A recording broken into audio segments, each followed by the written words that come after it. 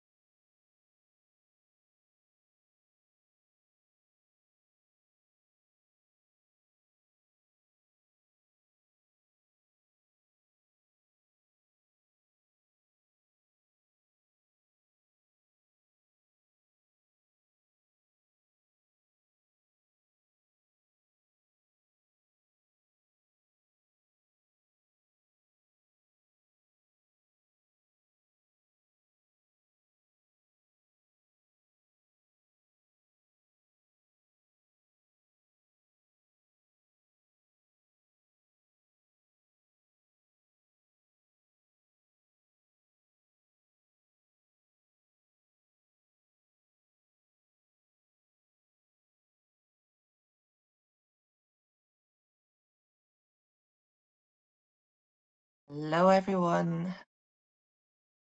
It's 11 o'clock, so I will make a start with the introductions to this open disclosure webinar.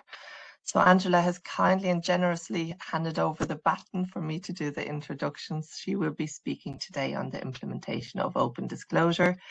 So I will just give you a brief introduction. We will be starting in a few minutes. Please do engage with the webinar.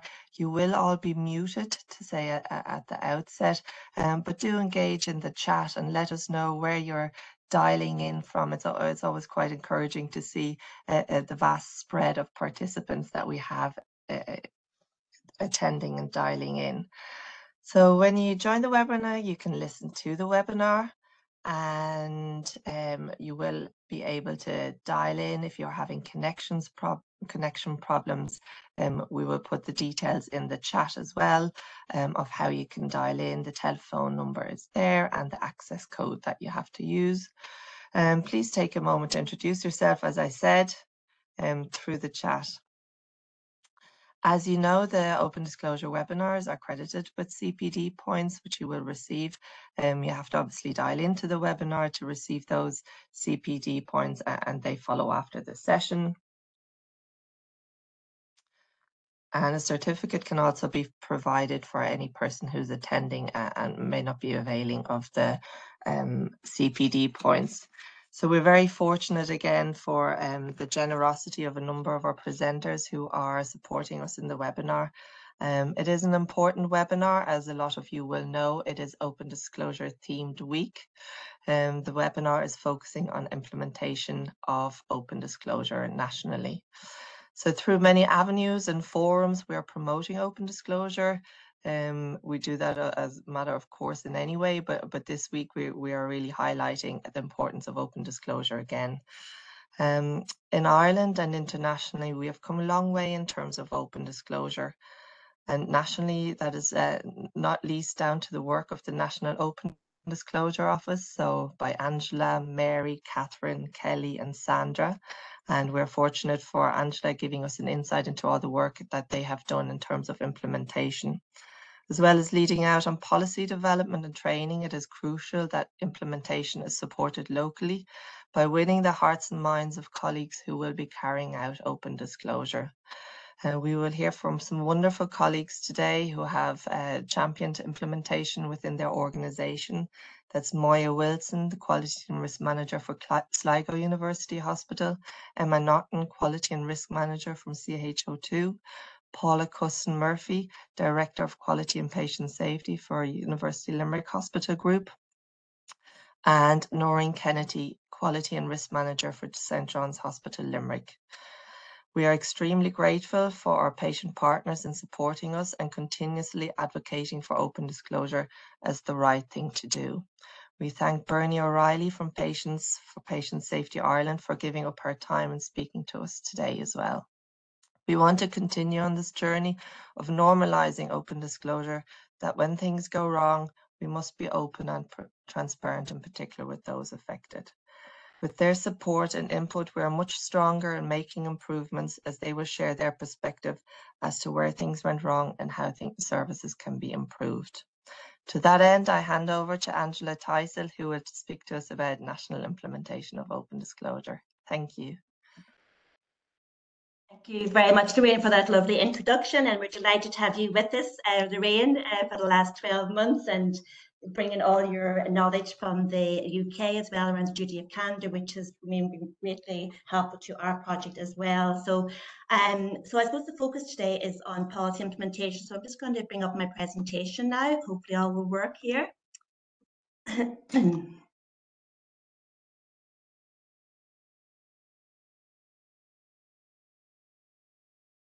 Can everybody see that now? Yes, I can see it. That's great. So, okay. So I suppose this is day 3. Lorraine mentioned this is day 3 of the Open Disclosure Themed Week, and as you're all probably aware from the Twitter and LinkedIn and various communication we've been sending out, that we've had a different focus for each day this week. Day 1 being all about the patient perspective, day 2 documentation of open disclosure, Today's theme is implementation, so our webinar is very timely in relation to the focus of today's messages around open disclosure. Just to say, tomorrow is our focus is on training and Friday is on staff support. So we really send that message through that open disclosure is the right thing to do, and no matter what way you look at this, it's the right thing to do for staff, for patients, for organisations, for patients' families.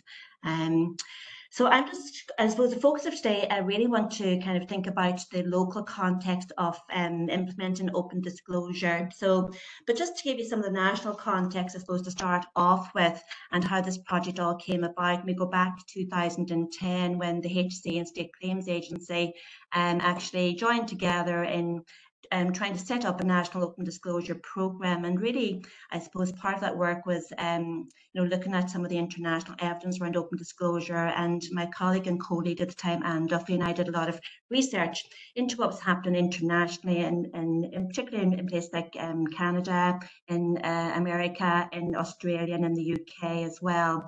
So just really to establish the evidence base. And then we wrote up our draft policy and guidance, and we took that to 2 pilot sites, the Mater Hospital in Dublin, Cork University Hospital. We really tested out that pilot, or that draft document with both of these sites, and which were really very, very well engaged with this. And we developed our kind of our training program as well at that time, which consisted of the information sessions for staff, and then at that time 4-hour workshop. And really the purpose of the pilot was to test out the draft document, to establish any learning and review that learning and incorporate then into finalising our national documents, which we then did and sent out for consultation. And just to say that there was very wide consultation with these documents, and wide consultation also with patient representatives and patient groups and advocacy services, because their input has been really critical all the way through this programme, and you'll hear Bernie talking about that later on. We then launched the policy, and I suppose 2 of the main things I'd say to you about launching any open disclosure policy, when you look at international evidence, is that it's not a policy you just write and just send out into the system to implement, because it's really a culture changing piece of work, and it also requires a change management approach. So we know with open disclosure, it's about changing that culture of denying, defend, blame and shame to a culture, which I'll talk about later, that's a just culture really. So, and in doing that, I suppose the whole, the important areas where they use around having leadership across all of the organisation at every level in the organisation who are driving this and buying into this. And also, it was important that we had every stakeholder involved. So it wasn't just about the HSE and HSE services, it was about working with all of our other services, for example, our professional bodies, our regulatory bodies, our trade union bodies, the Royal Colleges, our undergraduate programmes and our postgraduate programmes, and in particular, our patient representative groups, our patient advocacy groups. So it required a multiple stakeholder approach to implementation. So everybody driving this message through whatever forms, be it through the the codes of conduct, professional codes of conduct for all of our staff groups across the organisation, be it into training programs in all of these organisations, being into messaging and policy change, etc. So the National Training Programme has been a critical part of our implementation process, and initially Anne Duffy and I went out into service ourselves to kind of lay the foundations around the training and the programme, but then we then started the National Train the Trainer approach then in 2015, where we actually identified, staff were identified to become trainers in each service area, hospital groups, our CHO areas, screening service, National Ambulance Service, and our Federation of Voluntary Bodies as well. I have to say here that the identification of our leads as well, open disclosure leads in each of these areas, has been absolutely critical, and the work that these leads have undertaken and their commitment to open disclosure and taking on this role on top of their already full-time role has been really one of the critical parts in relation to the implementation of this policy and programme. Again, with this programme and the policy, sending this policy out into the system to be implemented, it was really important that we could develop resources that would support the implementation both of the programme, but also the implementation of open disclosure in services. So developing resource that would assist staff and organisations when they're preparing for and engaging in open disclosure with patients and their families, but also in relation to providing supports and making sure that there are supports accessible for patients and their families, and also for the staff who are involved in or affected by patient safety incidents. Then there was the kind of the approach we took was then working with our leads and our local trainers in rolling this out across all of our services. And that has involved continual consultation and learning and review and updates. And we did have the independent review of the pilot programme that was undertaken by Dr. Jane Pillinger, and that report was published. And there was a lot of learning from that report, which we were then able to build into our policies and guidelines and into the way our programme was rolled out, following on from those recommendations. So again, another part now that we're working on in relation to the open disclosure rollout is looking at the performance, how we measure performance of open disclosure. So really, I'm going to talk about that a bit later on. So they're really the key areas. So when we look at the HSE change guide and people's needs defining change 2018, and when they talk about the implementation phase of any change project, they talk about that it must involve practicing collective leadership, that we must demonstrate visible commitment across all of the service and make decisions together that supports the change that we're trying to initiate.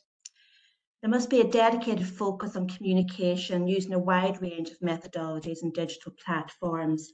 So for example, with open disclosure, how we communicate information on our programme is really through our website.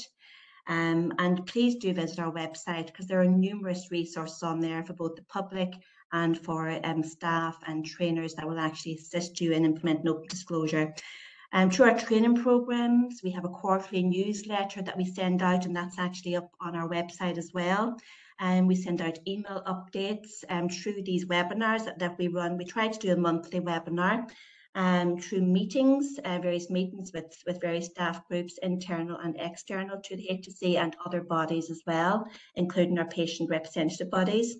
Through study days, conferences, themed events like this week, this whole open disclosure week we have this week, and then through social media. So again, really important that we communicate the work that we're doing and that we learn from the system as well. So really just to improve capacity for change and co-production. So this whole co-production and co-design is really important when I talk about the input from services and from patient reps, so that they design this programme with us going forward and help to redesign it as well. And just exploring ways to align the development of resources to add value at local level. So for example, when we're looking at our resources, we're continually trying to align them with, for example, the incident management framework, because open disclosure is a critical part of the incident management framework. With the patient safety strategy, which really sets out all of the work that we're doing in the National Quality and Patient Safety Directorate, and also aligning our resources with the legislation, both the Civil Liability Amendment Act, which is active, and with the pending Patient Safety Bill coming down the line. So really, when we talk about then bringing that change to life, so it's really having a clear vision about our purpose and outcomes of what it is we're trying to achieve with open disclosure. And at the end of the day, what we're trying to achieve is that, patients are communicated with in a timely, open, honest, and empathic manner when things go wrong in relation to their care. That staff who are involved in a patient safety incident are supported as well, and that the patient and their family are supported. So ultimately that there'll be learning from that patient safety incident, and we can then use that learning to make quality improvements in our health services. So really we want to instill confidence in our health service as well through having that open and honest discussion with our patients. And that really is what we're trying to achieve. So you can imagine that leadership and visibility is really important, and having connected values and shared decision making. And when we think about the values of the HSE, that the open disclosure policy and programme really feeds into all of those values of care, compassion, trust and learning. And you'll see there are the elements of trust and goodwill. And having that dialogue and networking. And if you were to ask me what was one of the things that was most, I suppose, most helpful in relation to the work we've done in open disclosure, it's been working with various bodies, building up these relationships with our leads, our trainers, our patient representative bodies and our external bodies, and working together jointly and trying to drive this message and this programme throughout the whole health service. So really having that person-centred approach and focusing on what we're trying to do. So I'll reinforce again the listening to the voice of patients, service users and staff. And for us as the Open Disclosure team, we have felt it's really important to be out in the system, listening to what people's experiences are and trying to build that into our programme, and listening to what staff need, and developing resources to assist staff in what it is that we can help them with. And just for us all here on this call today to recognise that every contact counts, that every person makes a difference. And change management involves every single one of us working towards that change, and we're working together and having that insight around what it is that we're trying to do. And again, just the training and education programme has been critical, because again, this is not a policy that you can send out without bringing that training programme behind it and the tools and resources to support it. So I mentioned earlier that this is a culture changing piece of work, and it takes a long time to change culture. It can take years.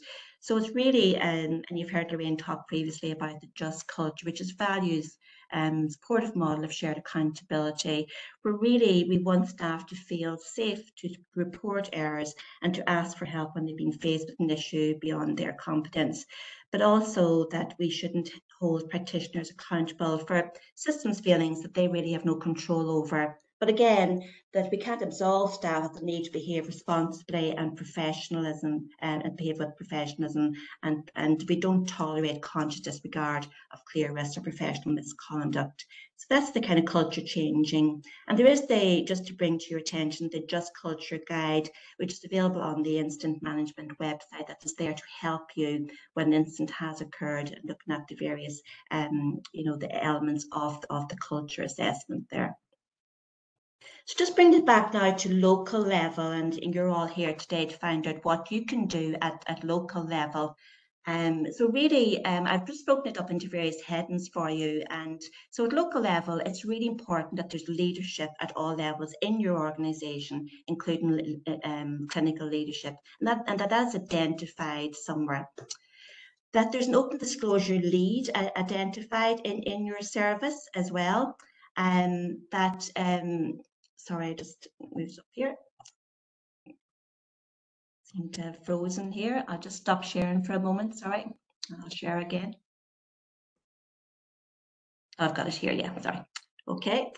So an open disclosure lead has been identified in your organisation, and that there's open disclosure is actually there is an open disclosure committee, or that open disclosure is a standing agenda item on an existing committee. For example, your quality and patient safety committee or your governance committee. So that really open disclosure is constantly on your agenda. This committee should include senior clinical representation from across the organisation, and compliance with open disclosure must also be included in the annual report on incident management and open disclosure. So think about how are you ensuring that your organisation is engaged in open disclosure, and how do you report that through the management structures. Moving on then to the policy, it's really important to say that your service operates an open disclosure policy, and the HSE policy for services that are HSE or HSE funded. That the local governance structure for the ownership and implementation of the policy is clear, that there's clear accountability in that service in relation to who is responsible for the operation of this policy, for the implementation of this policy, and making sure that that policy is easily accessible for all staff and it is communicated to all staff. For incident management is really to ensure that open disclosure is undertaken as part of the incident management process, and that it is recorded in the patient service user record. So for your low-level open disclosures, it's really important that you can document the salient points of the open disclosure discussion in the patient's healthcare record. And for formal open disclosure meetings, that there is a record of that open disclosure provided to the patient and the family following on from the formal meeting. And also really importantly, and there's a lot of work happening on our NIMS, our National Incident Management System, that the open disclosure data fields are completed on NIMS. And again, we're going to be doing some more work on those data fields going forward in relation to the Patient Safety Bill coming down the line. Moving on then, in relation to implementation, it's demonstrating that you provide support for patients and service users and their families who require immediate and ongoing support in the aftermath of the patient safety incident, and that the organisation identifies a designated person or key contact person to liaise with the patient and or service user and their family or their relevant person during that open disclosure and incident management process. And this is really important, so that from the outset, that when the incident has occurred, that they know they have the name and number of a person that they can contact if they have questions, a person who can support them preparing for an open disclosure meeting, who can be there to meet and greet them and bring them to the room, etc. It's just such an important role, and I think it's underestimated actually the importance of that role. Also, do you make the open disclosure patient information leaflet available for patients? So when a formal open disclosure meeting is happening, we have a very nice little leaflet that is available that you can provide to patients and their families to help them prepare for open disclosure in relation to what to expect and how they can prepare for that meeting. And then does your organisation provide information to patients and service users on the patient advocacy services that are available to them? And this week we have launched a very nice document, which it's a list of all the patient support services and advocacy services and resources that may be beneficial to patients and their relevant persons who've been involved in a patient safety incident. And that's actually on our website. If you go on to hc.ie/open disclosure and go into information for patients and the public, and you'll find that document on there. So it's a really helpful document which brings together what we feel are the key services. It's not an exhaustive list, but I'm sure you'll find it helpful. Just in relation to support for staff, and again, we all know that when a patient safety incident occurs, this can be devastating for the staff involved, because none of our staff go to work with the intention of causing harm to patients. And when something does happen, it can be devastating for staff also. So it's really important that they are aware of the resources that are available for them and that they can support these services, and that there are nominated staff support services within the organisation. Also, do you make the Assist Me model of staff support available to staff? And it's a really helpful little booklet that provides very practical advice and support and links to support services as well. And again, you get that on our website. And really importantly, that managers are aware of their role in relation to supporting staff involved in patient safety incidents. So in relation to training, it is really important the staff are aware of the training requirements in relation to open disclosure, that they're provided with access to training, that there are open disclosure trainers available and accessible for your organisation, and that open disclosure is included in staff induction and orientation programmes and staff handbooks. It's really important that the staff uptake of training is monitored within the organisation, and that these training records are maintained by the organisation locally. And you're all aware of that open disclosure is mandatory training, and you'll be familiar with the various components of that. Again, visibility. So making open disclosure visible in your organisation, and that's really about how are you demonstrating visibility. So it can be through team meetings, newsletter, local intranet, your special interest meetings or groups, and through your quality and safety committee.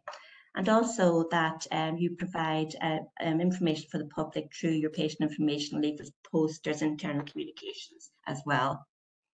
In relation to performance measurement and quality assurance, that you monitor the performance of your policy, and that you provide a report to senior management on the operation of the policy.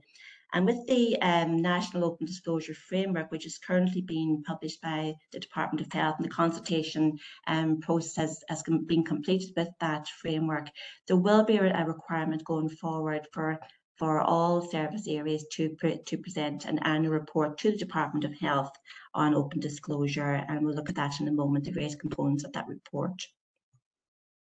So in relation to the current Open Disclosure Performance Measurement Programme, we will be looking at the development of a KPI for the Patient Safety Bill, policy compliance and assurance tools, and the measurement of patient experience. And there's a large piece of work happening around the development of a patient experience tool, which we're working with an external body on that.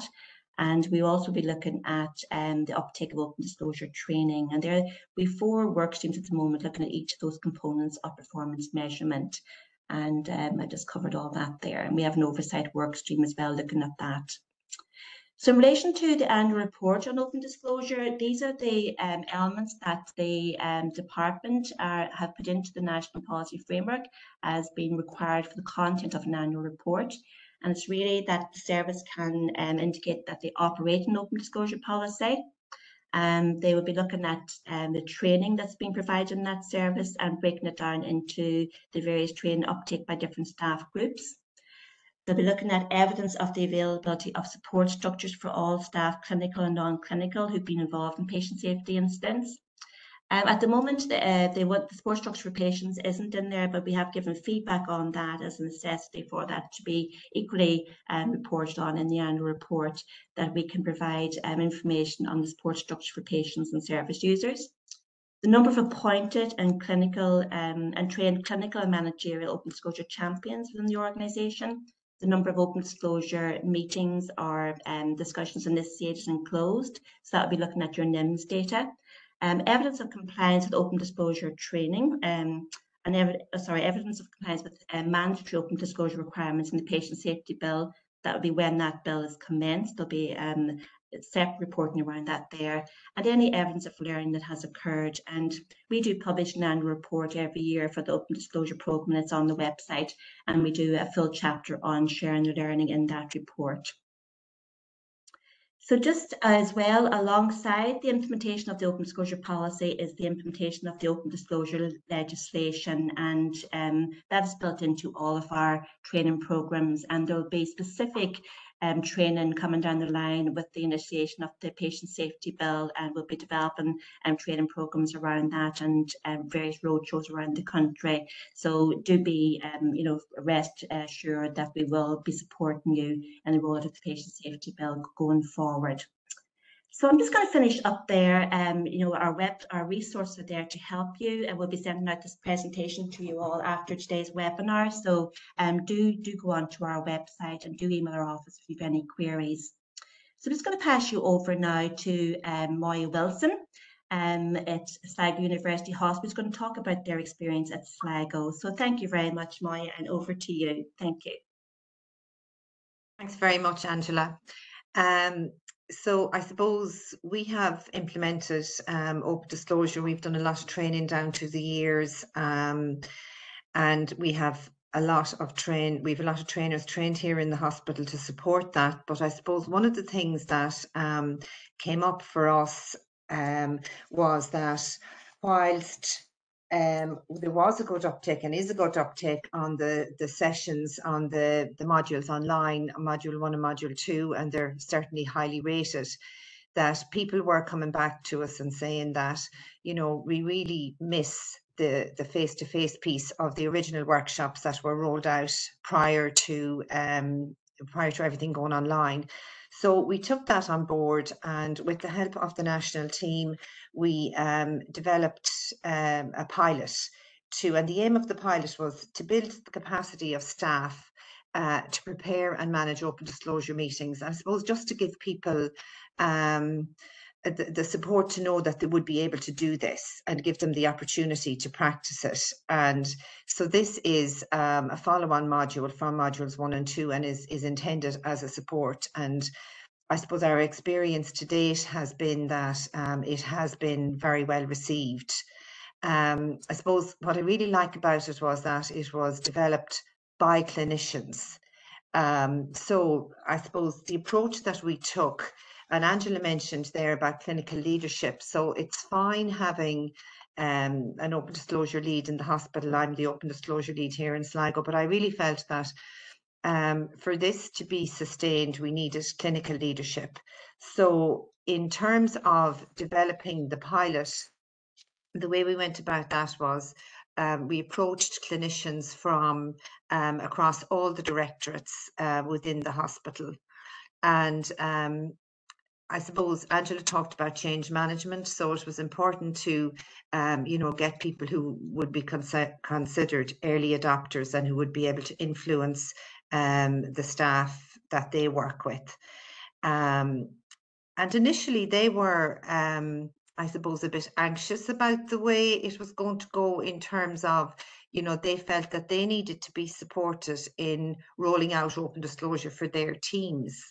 But with the help of the national team, they soon learned that this was very, very manageable. We also looked at, can we move on maybe to the next slide, please? Sorry, no.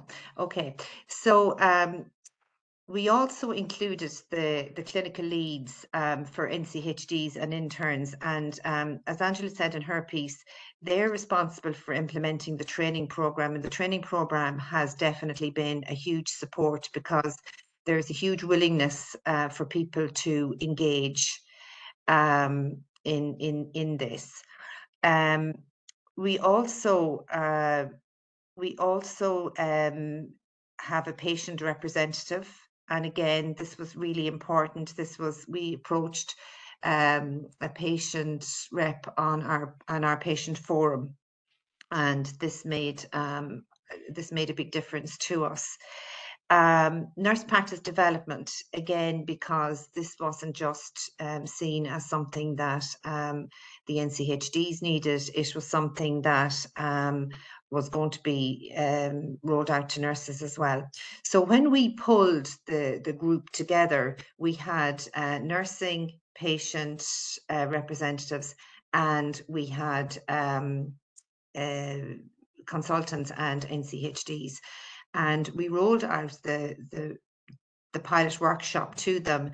And what was really important about that, I think, was that we used service-specific scenarios.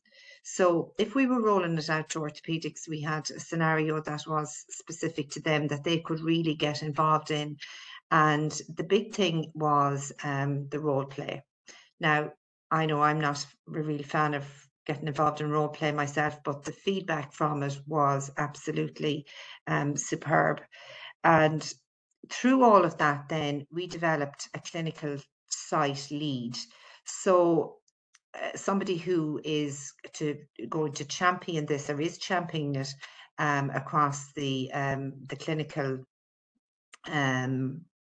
with the clinicians. And this, I found, has been huge in getting the sessions up and running and getting buy-in from all our clinicians. So to date, we have rolled it out we've rolled it out in different ways as well. We've rolled the sessions out team by team for medics because there's far more of them. We were able to roll it out for some of the smaller specialties like ENT, for example, at their specialty meetings. So the sessions, as I'm sure you know, take about 2 hours or so, 2.5 hours, between 2 and 2.5.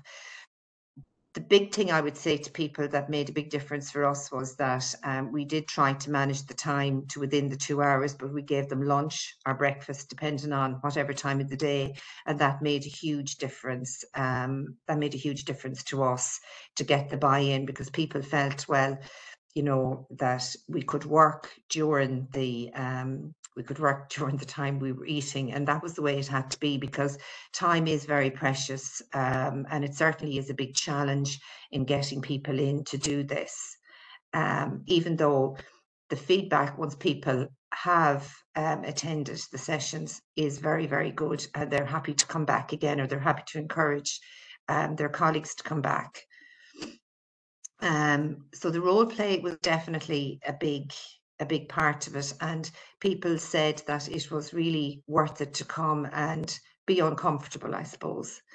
Then the other thing that we used this specifically for really was around documentation of meetings, because documentation in healthcare records tends to be not as good as we would like it to be.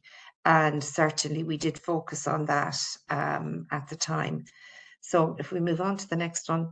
I think that's So, oh, sorry. Okay. Sorry, Angela. No, I had.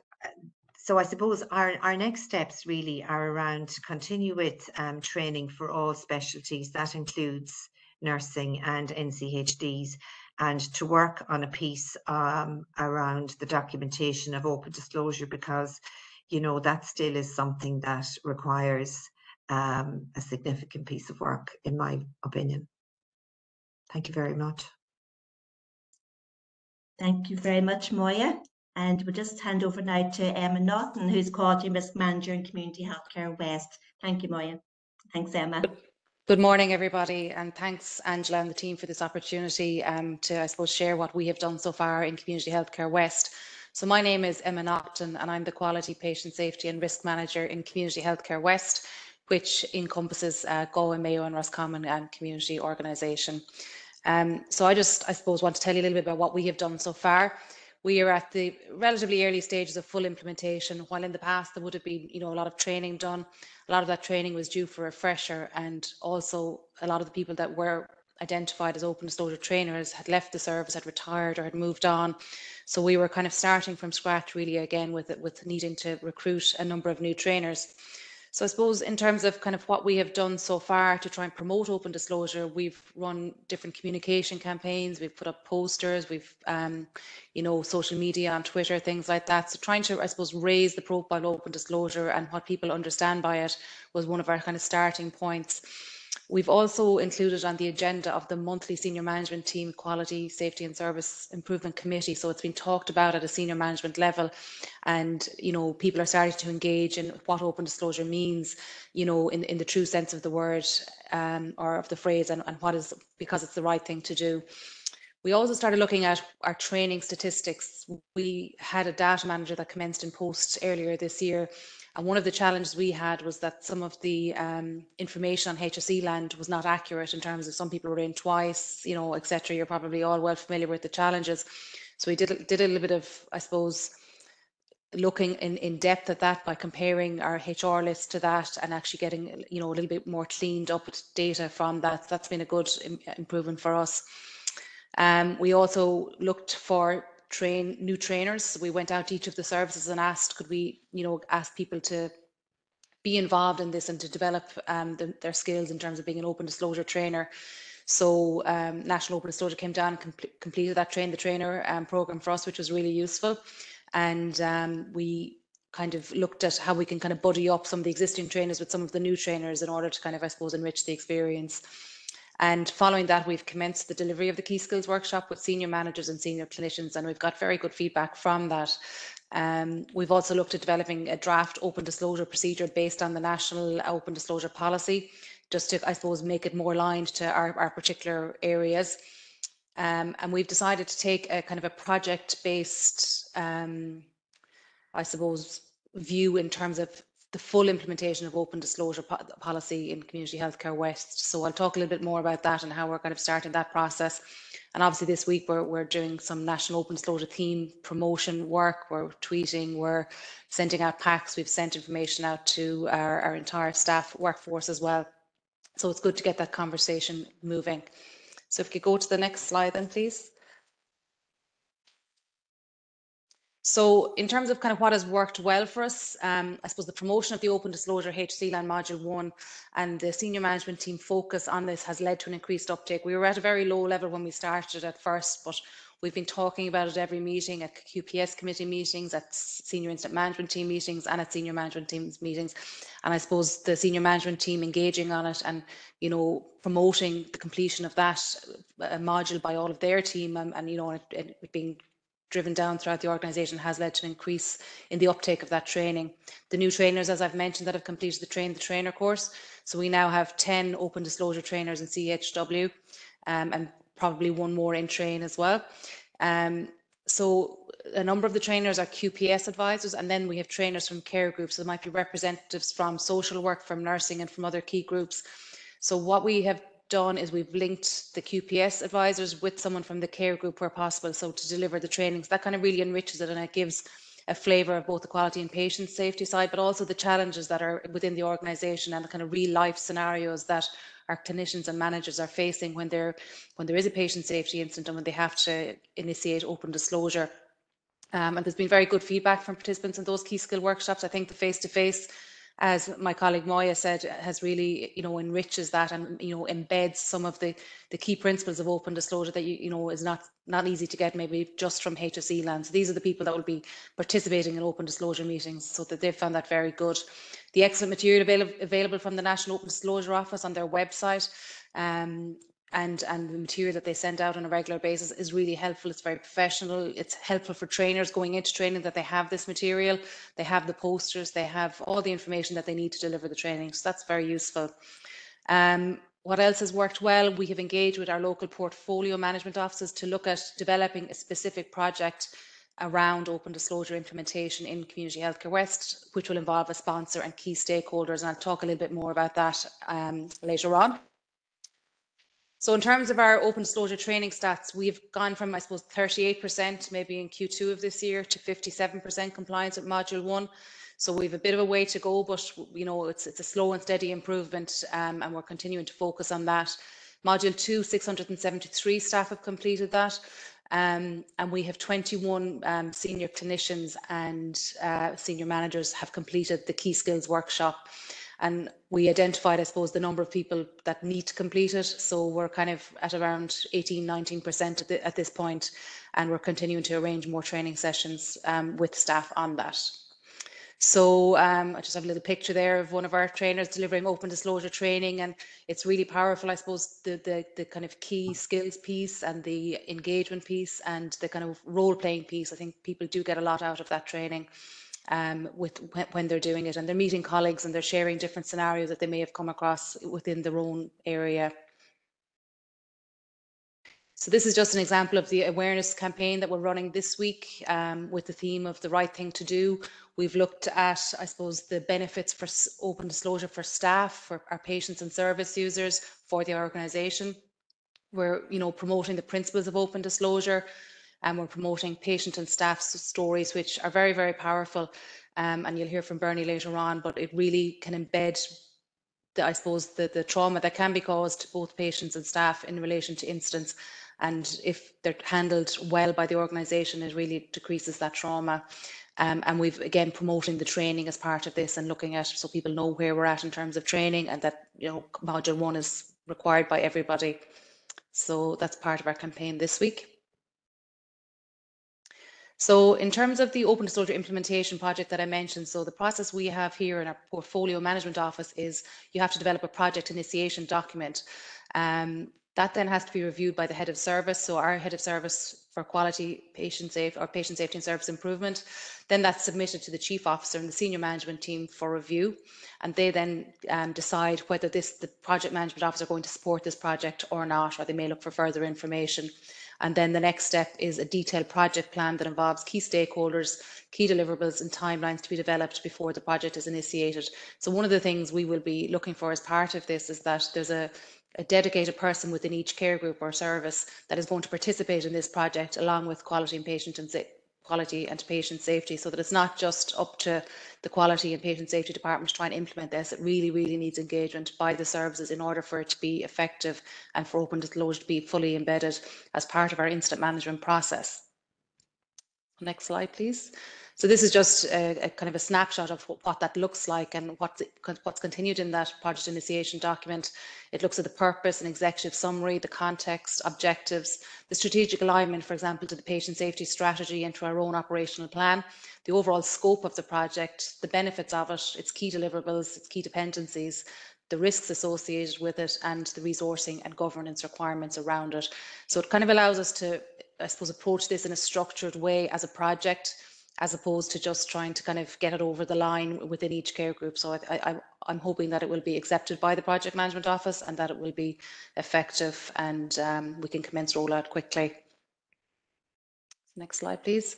So some challenges and barriers and how we address these. So I suppose firstly was the initially poor Module 1 compliance in terms of it being mandatory training. So, and some of that is, I suppose, the competition with other mandatory compliance requirements and training, and people's time, being very precious and people being very busy.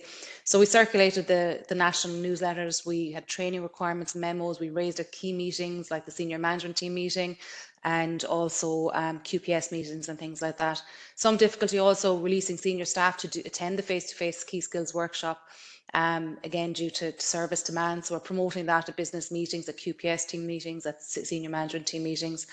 We also had, I suppose, an issue which is a good issue really, even though it is a challenge, of people requesting the face-to-face key skills trainings when they're not actually required to do it. They will very unlikely to be involved, I suppose, in high-level open disclosures, and having to turn those people down for the moment because we don't have the trainers to actually be able to train all of these people. But in the future, if we get more trainers, we'd like to think that we would be able to, offer this key skills training to people that wish to attend it.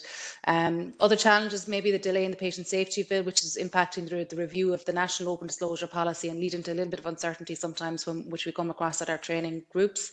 And then difficulty accurately measuring the number of open disclosure meetings that are taking place within our services, particularly given that we're in a community service and we're quite, spread out. So there is a national work stream, reviewing this, and QPS advisors are raising it at our senior incident management teams and QPS meetings as well. In terms of governance leadership and oversight, it's a standing agenda item on the senior management team meeting, so it gets discussed every month at that. I also give an update at the senior management team meeting in relation to our training compliance, in relation to kind of updates that are circulated from national, and for example, the newsletter that was circulated this week, and they, send it down throughout their management structures as well. We will be having the senior management team members attending the open disclosure face-to-face key skills workshop as part of our priority 1 group. I mentioned already about the project initiation document, so that will be directly overseen by the senior management team if it's accepted as a project, and there'll be updates given on it every month at the senior management team meeting. And then I suppose really the challenges of being able to capture the open disclosure meetings being taken. At the moment, it's, a NIMS, it's yes or no. So there's a really reliance on the senior incident management team to ensure this is captured appropriately. So one of the focuses of the project will be to, develop processes and structures to support staff in doing that. Support from the National Open Disclosure team has been great. They're always there at the end of the phone if we have a question, and we've a lot of people that are new to the role, and they've been very, very good to help us in training and rolling out that key skills workshop. And I mentioned already the great material that's available. And there's also monthly open disclosure leads meeting, and that provides kind of, I suppose, support and any updates on progress of legislation of the national HC open disclosure policy, and the different project work streams that Angela mentioned that are ongoing in relation to national open disclosure. And that's really beneficial to be part of one of those work streams to kind of know what's going on at a national level. And that's it for me. So I'll hand you over to Paula Cusson. Thank you. Thank you very much, Emma.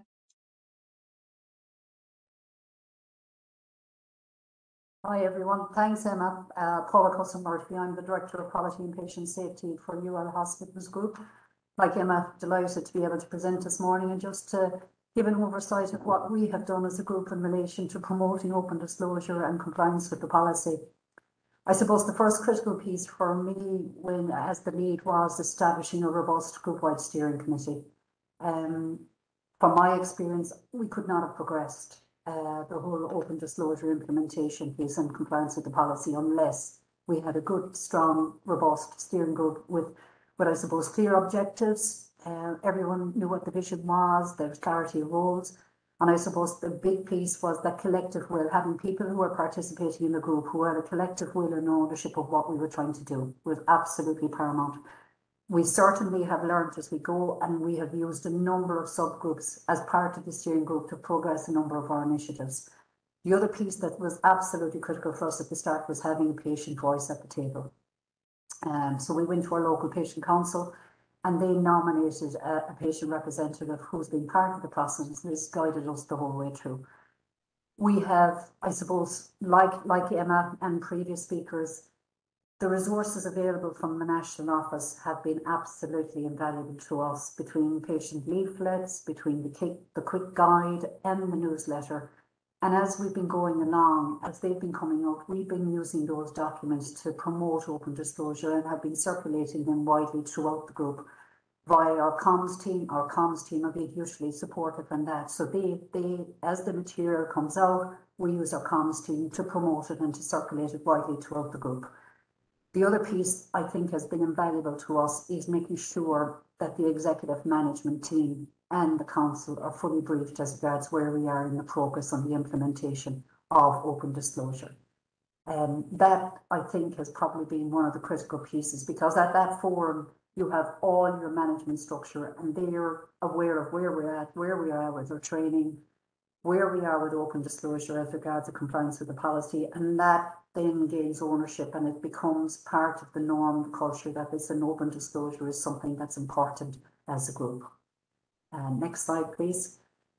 The training, similar to Emma, we didn't start off in a good place as well, but in fairness, over the last 2 years, we have gained momentum big time in relation to compliance with Module 1 and Module 2.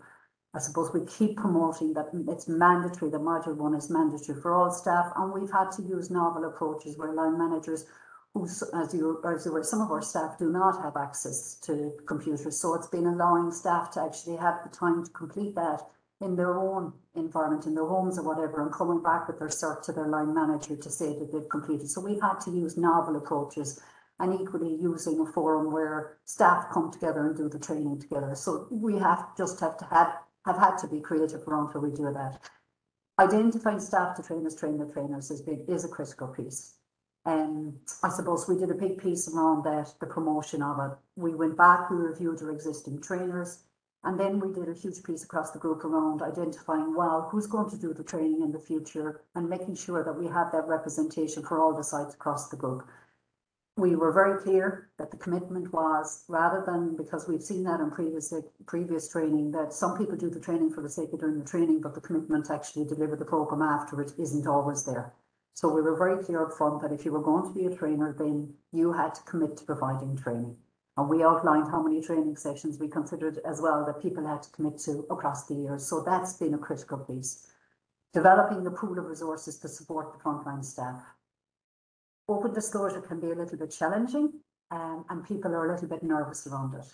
And I suppose what we've done is we've developed our pool of resources within our QPS team, but parallel with that, we've also developed our pool of resources as the trainers, but equally our PALS managers.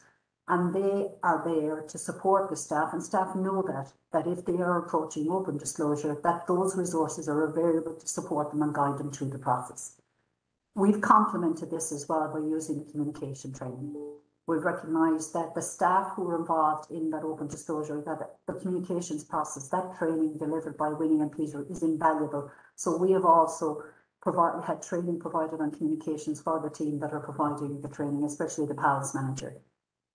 Critical for us, and this we have seen has been huge sea change and has brought about, I suppose, that sea change both for patients and families, but also for staff, was establishing the designated person's role. We have said in the group that the PALS manager are identified as the designated persons appointed to support the families and the staff involved in any open disclosure process. And that's been a huge sea change, because they now provide, I suppose what they do is they're the guidance on how to approach the open disclosure process, but equally they're the link for the clinical staff to the family, and they're the support for not only the family but also the staff. Identifying the staff we need to focus the training on, and setting up a rolling programme.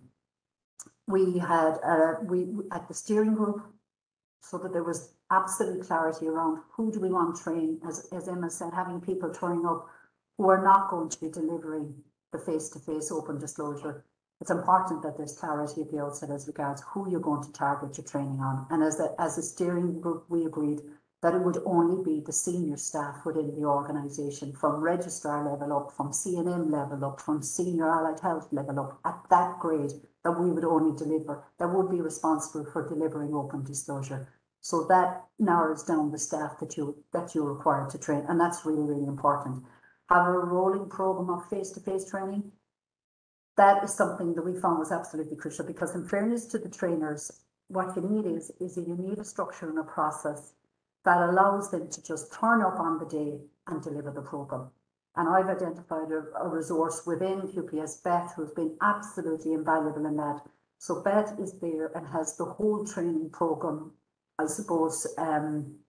The important piece, the organisation, having your documentation ready, having your CPD points ready, having your training material available, having your room booked, all things that seem quite basic, but are absolutely critical to making sure that the programme goes forward. And so we have a rolling programme of dates set up right through to the end of the year, and it's absolutely invaluable. Next slide, please. And I suppose the benefits of having a quality approach around this is that we're supporting staff to make informed decisions around open disclosure. Prior to not having the trained resources and having a broad pool, staff struggle with this, but this is a hugely supportive process that we're rolling out. It certainly strengthens the relationship between the patients and the family despite the circumstances, and that's the feedback we're getting from families, and that's the feedback we're getting from staff. It engages the patients and their family and those close to them during a difficult time, and it's absolutely critical. And we are seeing that there's increased patient satisfaction. Even though this is a difficult process and difficult for families, the feedback is really positive around having the designated support structure, having informed staff, making sure that they know how they're doing the open disclosure process, and making sure that those pre-meetings are happening, and that we're using the pre-meeting checklist and we're using the post-meeting checklist, all the guides that are there to guide people through the process.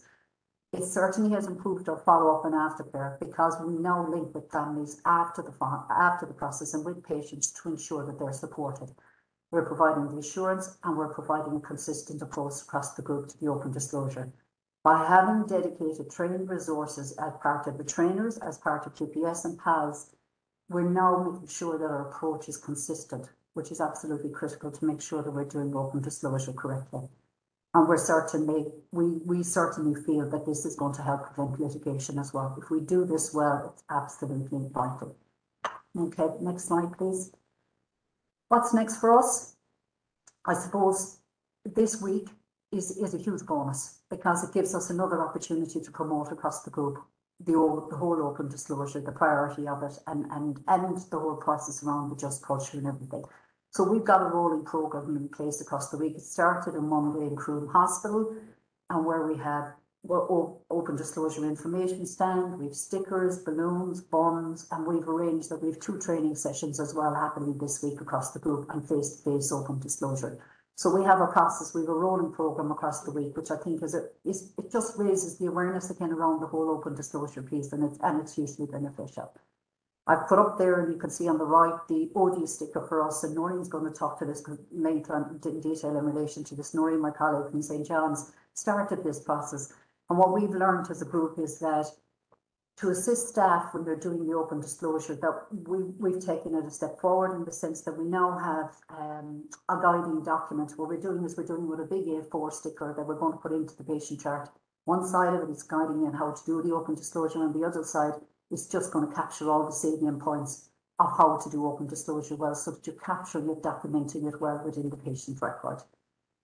For us, the other priority is continue to roll out the face-to-face training. We're conscious that we're heading into the winter period and it's going to be a challenge, but we're going to keep rolling the programme because I think it's gained momentum at this stage. People know it's happening, and we're going to continue with that. Similar to Emma, I think the other critical piece for us is audit of compliance. We've started the audit process. We've started auditing our compliance in relation to the open disclosure and the documentation within records.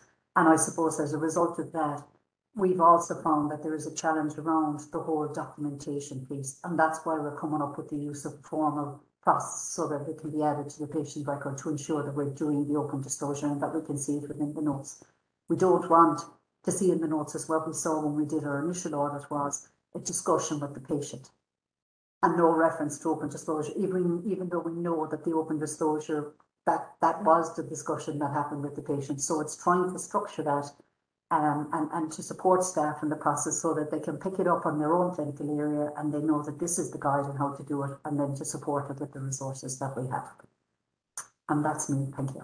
So I'm going to hand over to Noreen Kennedy in St. John's Hospital, who's going to provide you with the next presentation. Thank you. Thank you very much, Paula. And we're going to have some questions and answers at the end of when all speakers are finished. So thank you very much for that. And over to you now, Noreen. Thanks very much, Paula, and thanks, Angela. My name is Noreen Kennedy. I'm the Quality and Patient Safety Manager in St. John's Hospital, and I have a presentation here on a quality initiative that we undertook in St. John's Hospital in October 21 and have evaluated, and work is ongoing with it. We developed guidance on the documentation of the salient points of open disclosure. So why we undertook this project was because as part of the Incident Management Framework audit, which is a yearly audit to monitor ourselves against our incident management, also there was an opportunity there to look at our open disclosure figure, and our compliance for documentation of the salient points of open disclosure was 40%, and that was back in 2021. Also on the NIMS form, staff were ticking that open disclosure was completed, but this was not correlating with what was in the incident record, or when you spoke to families, they may have said, well, I spoke to the nurse or this or that. None of that was documented. When we're doing reviews and preliminary assessments, it was very obvious that nothing was being documented in relation to open disclosure, what was said to the family, who was spoken to. A lot of documentation is NOK, next of kin informed, which really wasn't telling us anything or what was said. And also from discussions with staff and especially some consultants, and we did a lot of work in theatres, they were able to tell me exactly who they spoke to, what was said, but again, nothing was documented as to what was said and who was spoken to. So that was like a great rationale for us to, identify, we have an issue here and we want to improve it. And so I'll move to next slide, please, Catherine. Then the actual guidance document I'm going to show you now, so it'll make more sense as I continue on. So the guidance is taken from the national framework, the national policy on the documentation of the salient points. So this is a page that is available on every clinical area of what to document, be it low level or high level incident, exactly what to document, because people didn't know what. Once we identified with them that we needed documentation, they said, okay, what do we write down? So we really only took the information from the national guidance just to document the key points under the following headings. So we're all very familiar with them and there's no need to go through them, but the key, a lot of purposeful was who the disclosure was made to, and that was quite a big piece, to document the name of who you spoke to, document, which member of the team spoke to who was present, and the salient points then of the open disclosure meeting, whether it be low level meeting or high level. And also, as you'll see on the right here, there's a sticker there, open disclosure. That sticker is just stuck then in the clinical file, or even the nurses are putting it in their nursing notes, but for high level open disclosure, we're putting it in the clinical file. The sticker is going in with the salient points of open disclosure. It helps us audit it. It helps us when we're doing reviews to identify, oh, it's there, and for the staff, oh yeah, it's definitely done. And there's been a great improvement in terms of practice around the open disclosure and the open disclosure sticker. So if next slide, please, Catherine. So that was just what we did. So, and how we did it, we spoke a lot to staff when we identified the issue. As I said, we used the guidance. We looked at what was existing, and there wasn't a lot there, as into what, in terms of the clinical file and what the to-do piece. So that's why we felt that staff needed more guidance. We completed the draft template, and that was signed off by a committee. The feedback was reviewed, and we got a lot of feedback from theatre. I suppose that's where we, at the time, had a lot of incidents. And one of our, a regular surgical consultant here found the template extremely useful to use for documentation of open disclosure. from our open disclosure training with our medical staff, and we implemented the guidance on documenting there, and it was very interesting on our feedback evaluation and following a discussion with one of the staff, they, you know, from the training, that it was okay to say sorry. So for us, I mean, I thought that was excellent feedback from our training.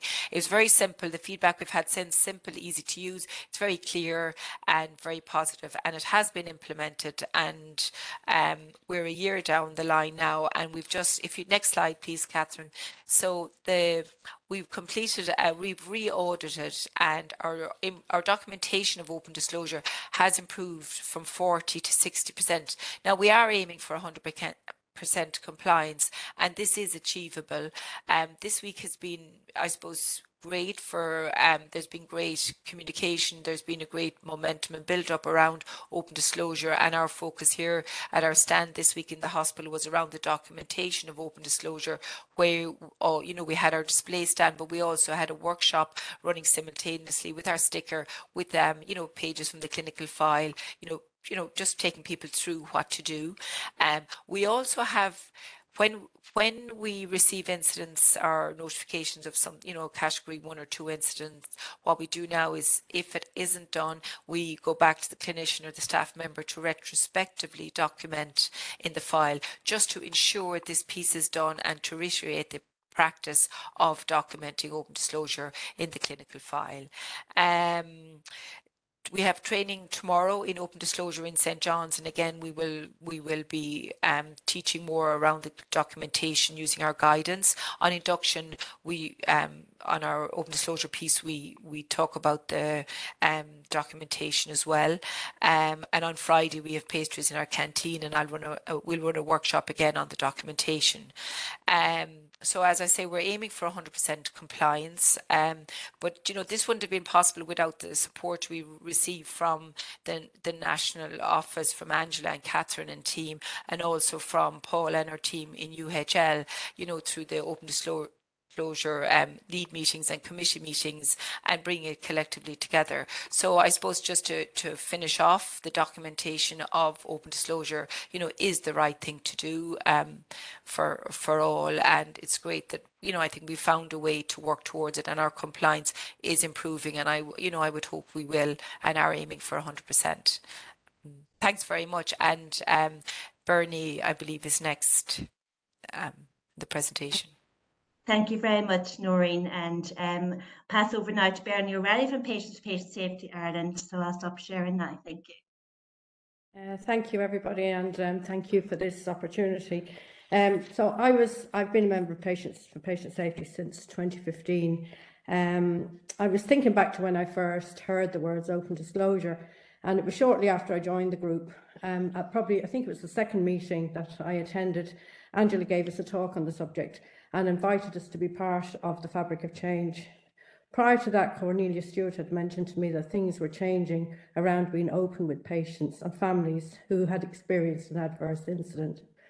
I know for sure the words open disclosure and adverse incidents didn't exist for me in 2006 when my husband died following a bowel resection operation. My experience of healthcare in 2006 was far from open, not blatantly dishonest, but I felt I got a very scant version of the truth. Incidents don't come much more adverse than a fit man aged 50 going from good health to death in 3 days. The explanation was sepsis and how the patient's body had let him down. Perhaps the failure of a stapling device, but a 3-hour delay during Tony's operation when the surgical team left to perform emergency surgery on another patient was not the reason. So much so that there was no written record of that part of the patient's journey in the patient's file. Except in this story, that's exactly what happened. Every aspect of Tony's care, from the commencement of his operation to his tragic death, was deeply concerning for our family. My search for answers spanned many years, and some of my questions remain unanswered. Now, before anybody gets concerned that I'm going on a big negative rant, I'm not. In fact, that fortunate meeting with Angela has led to the subsequent 8 years, during which I have been an absolute supporter of the HSE open disclosure policy, an encouraging voice for the cultural change required. I want that honesty. I want it for myself. I want it for patients and their loved ones. I want it for any healthcare person who's been compromised in the past, burdened now, or will face a decision in the future. I think most people agree that open disclosure is the right thing to do. Withholding information for patients or their family members without an extremely good reason is wrong. But the right thing to do is not always the easy thing to do. Patients and their loved ones are entitled to know details of anything that affects their health and well-being, anything that has happened to impact them in a negative way. Open disclosure is honesty. I think most people are honest most of the time, and I think when it comes to open disclosure, it will flourish if the environment where it provides the correct supports. The HSE policy is clear. Open disclosure is a patient's right and a professional's responsibility to adhere to. Training is readily available, and the numbers now support the uptake of that training. It is unlikely anyone working in healthcare is unaware of their obligations. So from an information and training point of view, the stage is set. The next part is the more difficult part, the doing, engaging in the honesty. That depends on individuals and how well they feel supported to enter into often very difficult conversations. When I was the one asking the questions, they were big questions. Relatives of dead patients ask really difficult questions, and the answers to those questions give rise to more and more questions. And to be on the other side of the desk answering them is one uncomfortable place. If the answers involve addressing an adverse incident, that has to be the most awfully challenging conversation. It took me a long while to understand that harming a patient is every healthcare worker's worst nightmare. For many years, I felt only my own pain and sense of loss. I asked a doctor once what their thoughts on the subject were. This person had dedicated their life's work to patients, and I knew I would get a meaningful response. Words I didn't expect came up: fear, shame, disbelief, loss of self, judgment, sadness, defeat, loss of my career, litigation. So all those emotions have to be dealt with, and then face the patient or the next of kin. Well, that's some load to be carrying. Then consider the many factors that contribute to patient safety incidents: systems failures, human judgments, misjudgments, distractions, mistakes, and people being stretched beyond their capacity to perform within safe parameters. Now that we have reached the influences that enable or disable the environment for open disclosure, more new words: just culture. A culture where people are supported, a culture that recognises the needs of both parties in any open disclosure situation, patients and healthcare professionals. There are at least two victims in every situation. The process of protecting the patient's right to honesty, an appropriate apology, an appropriate care plan, or an appropriate response to next of kin when the patient is deceased, coupled with the healthcare worker's right to support through all levels of their working environment to achieve a culture of safety where staff are treated fairly when involved in an error, mistake, or adverse event. That accountability is not a standalone element, but part of a supported fair process where learning from mistakes and improvement to patient safety are to the fore. When something has gone wrong, an apology goes a long way. To say sorry is like inviting someone to meet you at a point of reconciliation. Done properly, it's a powerful extension of human feeling. I was looking for a particular Lucian Leape quote while writing this, and I couldn't find it. Sometimes you don't find what you want, but instead you find what you need. And this is his comment on apologies. On the apology front, I am very concerned people put too much emphasis on the fact that this may reduce your chance of being sued. I happen to think it will, but I don't think that's the reason to do it. I've been struck by the fact that openness, transparency and full disclosure and apology, when indicated, is not only an essential part of treatment for the patient, it is also an essential part of treatment for the doctor or caregiver. And I don't think that case has been made. Because when you're not open and honest with people, you're lying, and lying corrupts your own integrity. So honesty, transparency and apology are just as important for the doctor as the patient. Over the last 8 years, I've been seeing dedicated people making headway on open disclosure. The will to succeed is there, but there is also pushback, those natural emotions that self-protect. I am not sure we have reached that place of safety where just culture prevails. I think there are pockets of it, but it's not everywhere. People are still fearful of being punished. I cannot measure how successful open disclosure is, The numbers availing of training are very impressive, but the real proof is in the feedback from people involved in high-level open disclosure meetings, feedback from patients, feedback from healthcare professionals. Thankfully, my awful event was 16 years ago now, and I don't want to be the test case for today. I absolutely hope things have changed. A lot of people have put in a lot of effort to change culture. I did have a small no harm incident during a stay in the Mater Hospital in April 2019. A young intern was trying to insert a cannula into my hand for IV medication. The previous one had tissued. He explained he was learning and he had to do so many before he was signed off as proficient in the task. He tried twice, unsuccessfully, and then he said he would get someone more experienced to do it. He seemed a bit deflated when I said I was waiting to go to theatre any minute. He said that in that circumstance, he shouldn't have been inserting the cannula at all, and he was extremely sorry for subjecting me to something totally unnecessary. I said I would have been none the wiser if he hadn't told me that his honesty was wonderful, and to always keep that part of his engagement with patients, and that all his other medical skills would become proficient in time. An apology makes a huge difference. This was a low-grade exchange. The bigger the issue, the bigger the challenge and emotional upheaval. I have adjusted to life without my husband.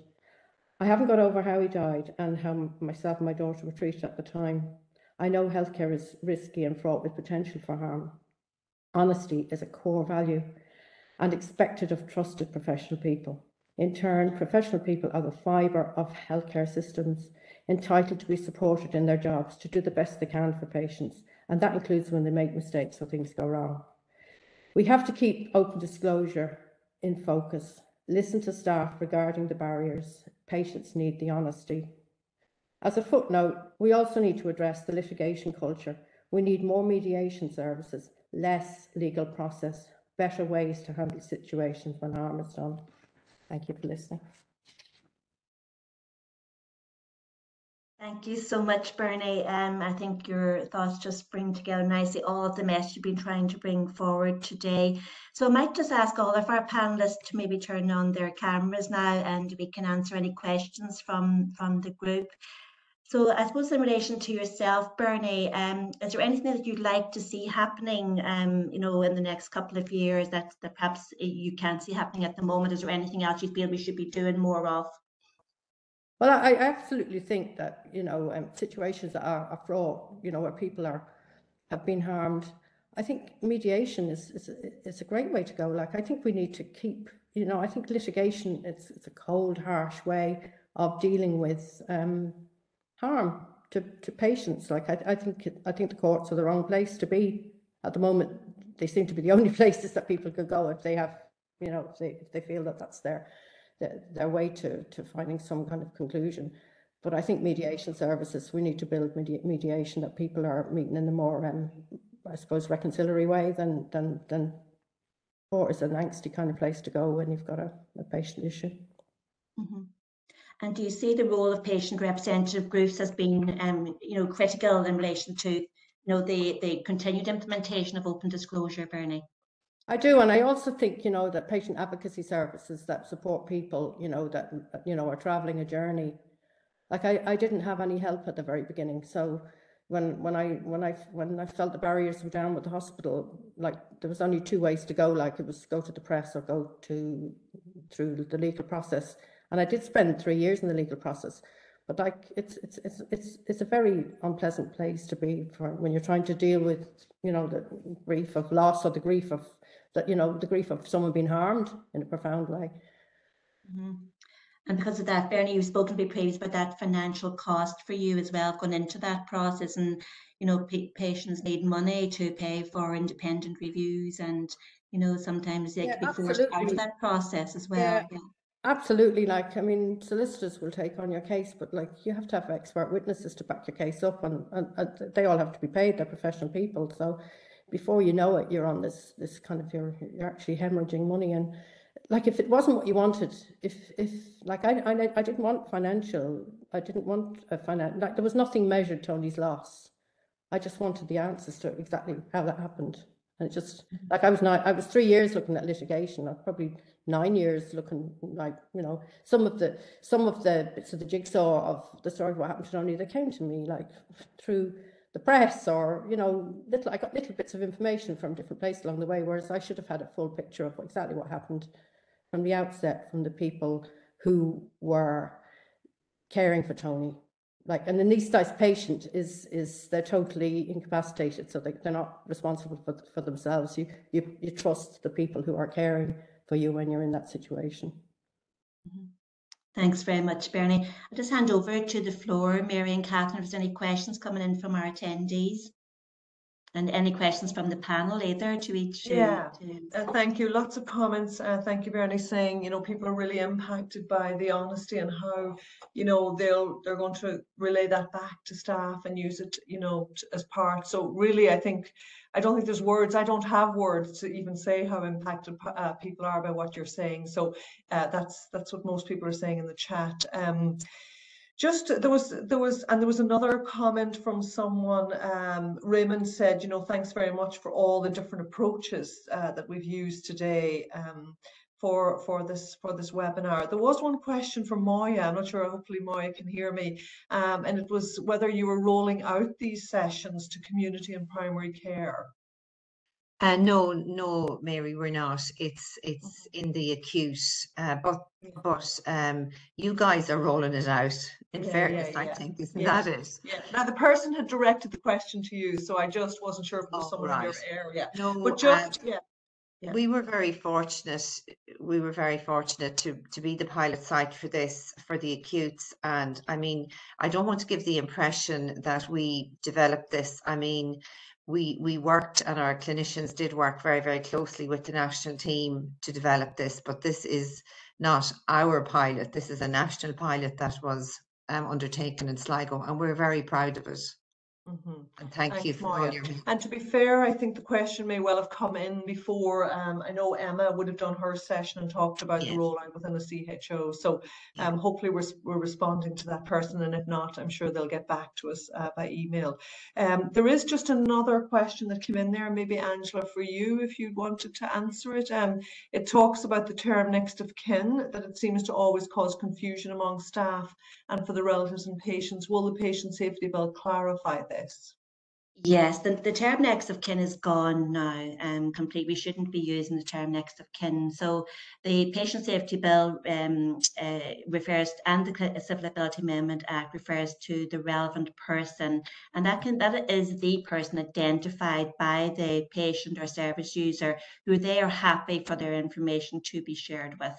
And that may not, you know, before we talk about who is patient next kin, being their wife, husband, partner, son, daughter, but anybody can nominate who their relevant person is. It could be a friend, actually. So we really need to stop using the word next of kin. It needs to be taken out of all of our kind of records, and, you know, the standard documentation tends to be used for admissions and for services as well. So in fact, I think from October, they said we shouldn't be using the term at all, actually. So I just may going back to the previous question around are we rolling this out to community, that this is the new face-to-face training program. It takes approximately 2.5 to 3 hours.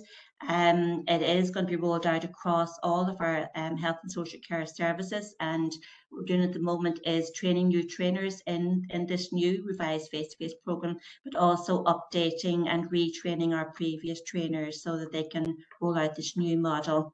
And in relation to the Sligo approach, is really what we want to see going forward, because going back to, you know, this was a pilot program with Sligo University Hospital CHO1, and we worked with consultants from the community and the hospital in developing this program, and with senior managers. So it's really a program for doctors and senior managers, developed by doctors and senior managers.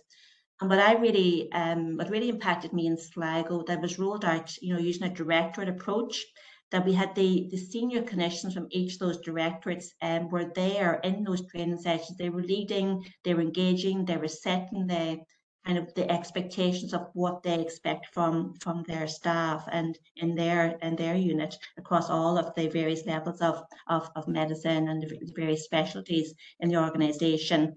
And really, and I think Moya mentioned as well, and it's been really important for us that we use service-specific scenarios to make this real.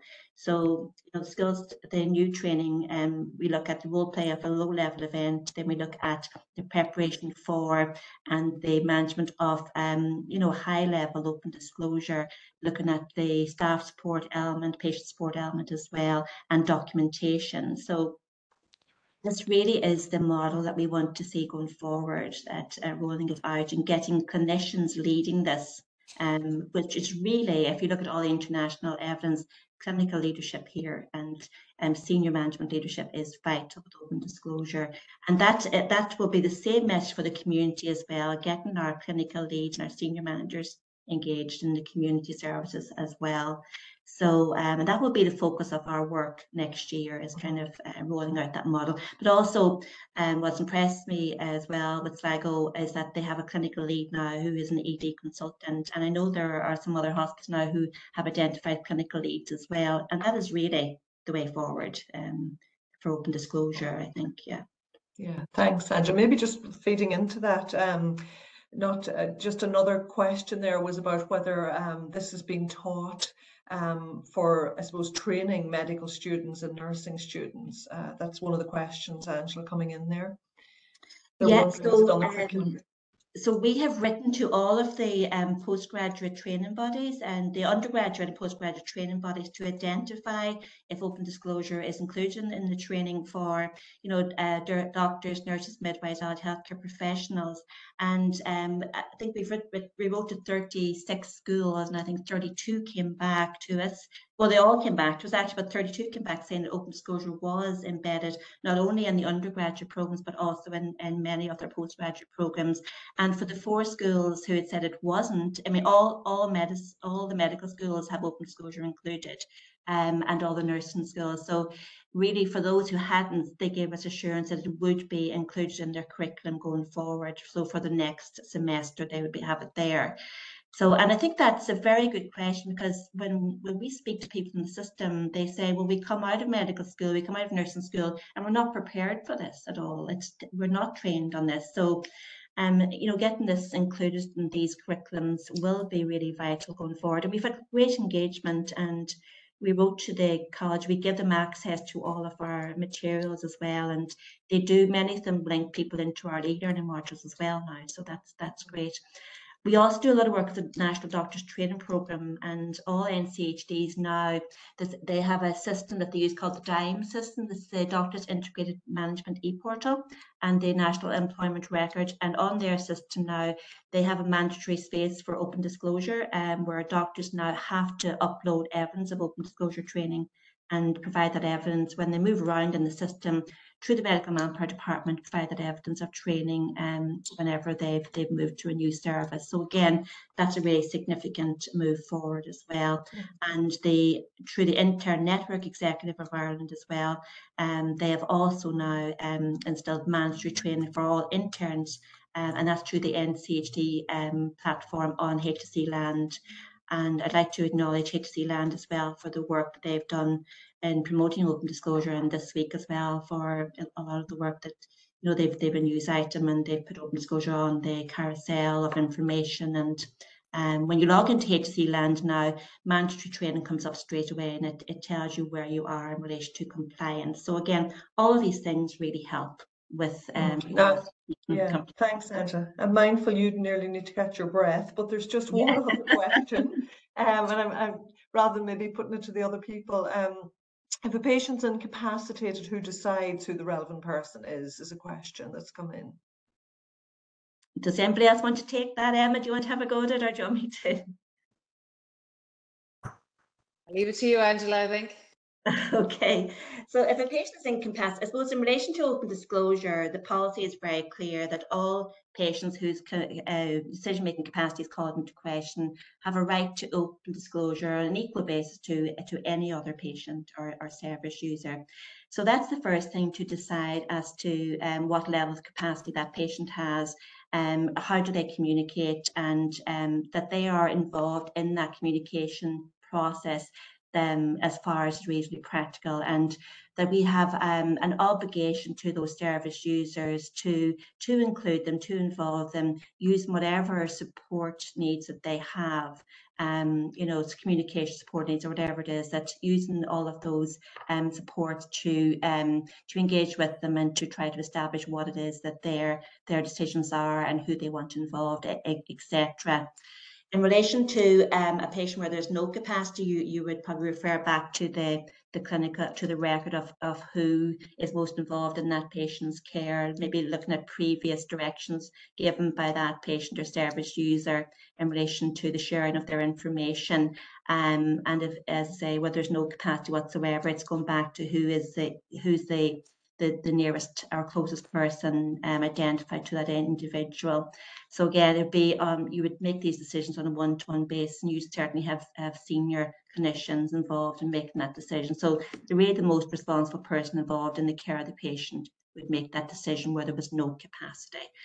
But really, we'd be expecting that all patients whose capacity has been called into question would be entitled to be involved in that process, and to be provided with the supports that they require to do that. Thank you, Angela. I mean, I suppose that's some of the comments came in, they were privately responded to, and other people. I know Lorraine had responded to someone as well who had a query about the KPI, so thank you for that, Lorraine.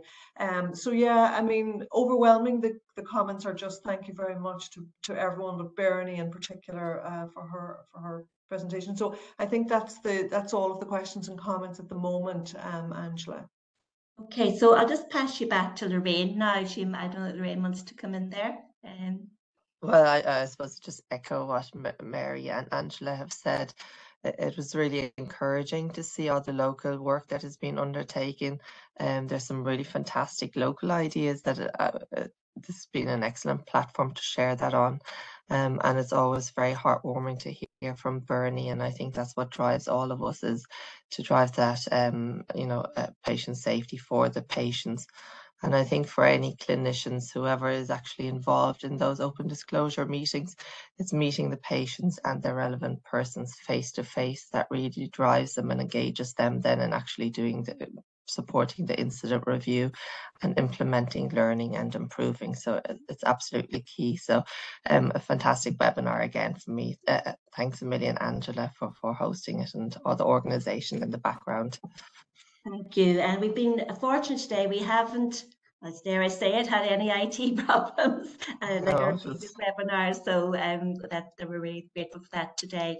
So, I mean, personally, I'd just like to acknowledge all of our speakers today, because without our leads across the country, you know, the implementation would be very difficult. Our leads and our trainers and all of the managers and staff who engage with us, but also to acknowledge greatly to the Patient Safety Ireland, Bernie, our independent patient reps as well. I don't know whether people have been on Twitter and they've seen Lorraine Riley's story on Twitter on Monday, and she really, if people would just read that and listen to Bernie's story for this themed week, you know, there's just such strong message in there around the importance of open disclosure. So, we've got tips per hour online today from Patient Safety Ireland as well, and also our patient advocacy services, but also to acknowledge all the services across the country and all of our external stakeholders who support us, and all of our colleagues in the Quality and Patient Safety Director, Dr. Orla Healy, and Lorraine as well, who's been with us for every webinar, Lorraine, since you joined us, so that's great.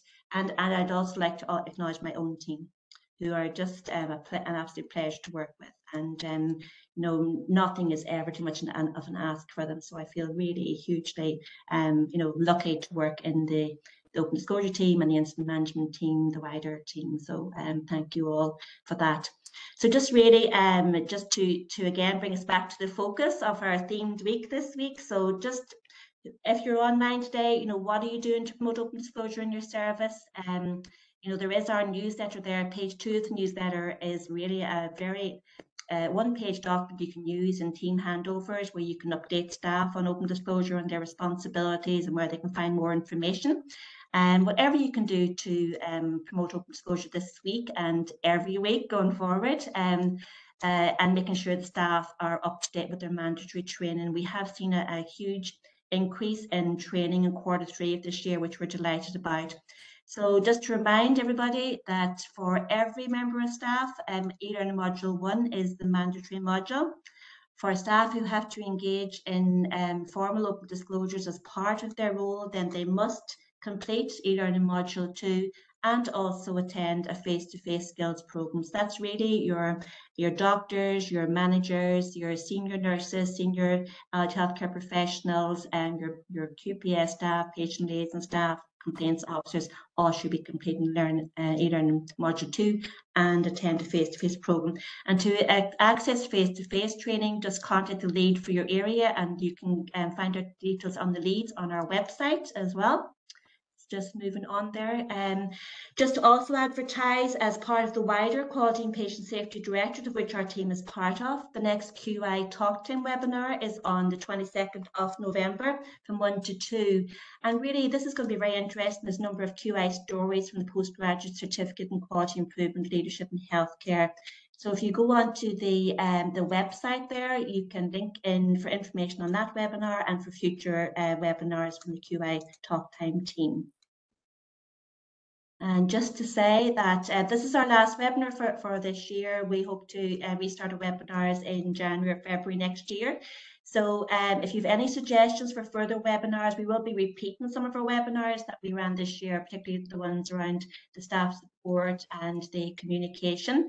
And we're hopefully now putting in our plan for webinars for next year. If you have any suggestions, please email them to us. There will be an evaluation. As I say, there is CPD for today, but part of the CPD process requires that you evaluate the webinar, and we do get, as we are actually audited on this.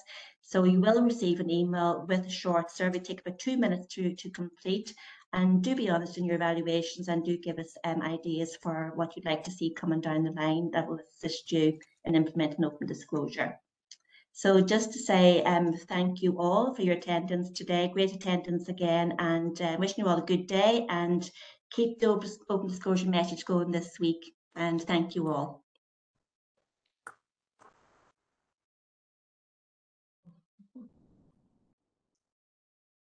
If our panel